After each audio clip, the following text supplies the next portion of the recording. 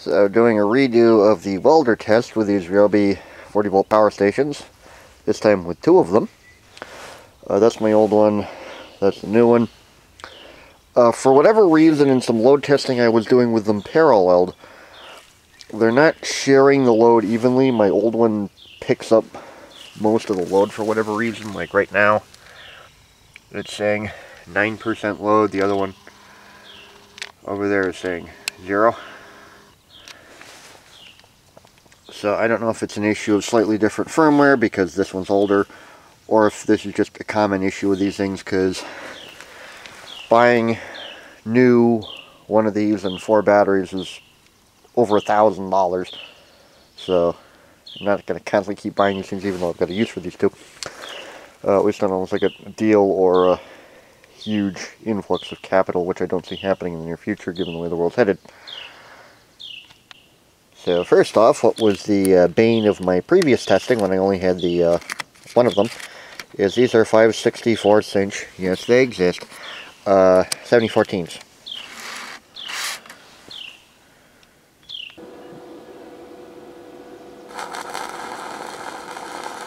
And we're welding!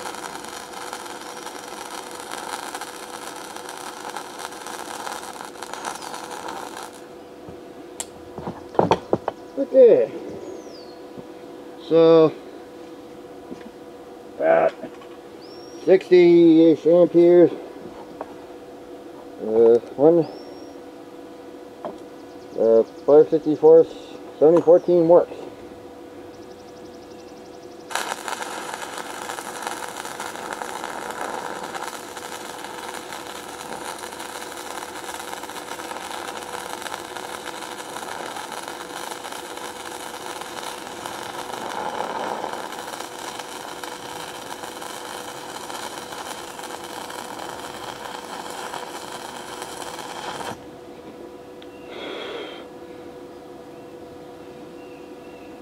Ah.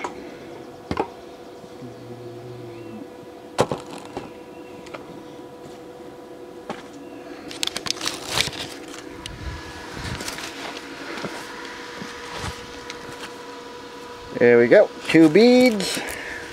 Also, generally a bad idea to weld on a wood surface, but you know, what can you do? Alright, now to see what the meter on the thing shows.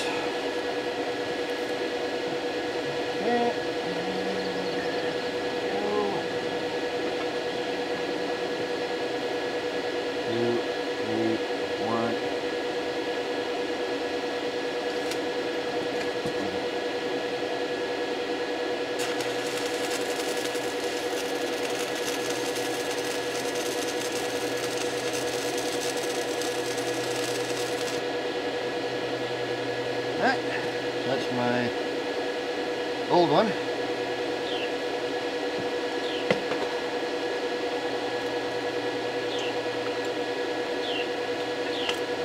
there's a new one.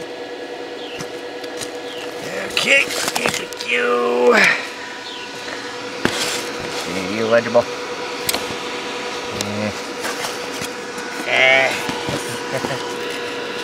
Totally. Wonderful setup I got here. Okay. Don't tip. Alright. There we go. This load is science welding. Okay.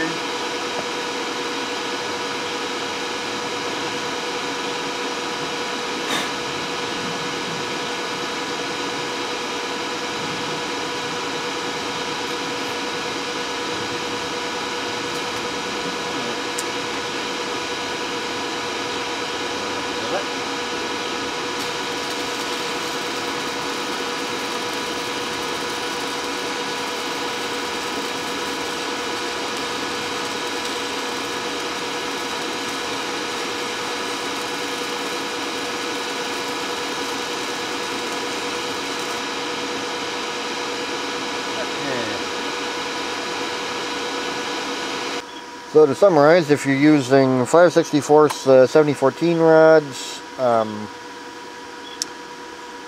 1/16 7018, they'll work with 2 of these. A lot cheaper than the equivalent to either Fronius, AccuPocket, or TransPocket, whatever their battery powered welders. And you've got double or more than double the battery capacity, and you can use it for other stuff like tools. So yeah, and also important thing when you're paralleling these, just as a conclusion of the video,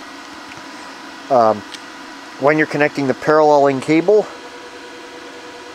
make sure both units are off, because the way that the synchronization in these works is when the thing is first turned on, or the inverter is first turned on, if it doesn't see any output, or if it doesn't see a live output, then it just energizes it as normal.